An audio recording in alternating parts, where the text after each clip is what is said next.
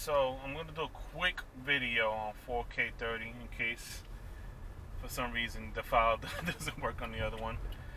So this is around 15 to 20 miles an hour. I'm going to drive in a square block doing 4K 30 frames per second. Roughly around 15 miles an hour. More or less, 15 to 20.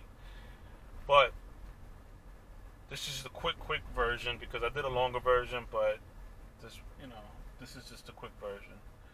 Now, I want to compare this and the 2K 60 frame option. So basically 4K 30 compared to the 2K 60. So this is currently the 4K 30. The only problem is not that many cars on the road. So I want to basically see what, I guess you can see signs and stuff like that. I want to see what captures license plates better.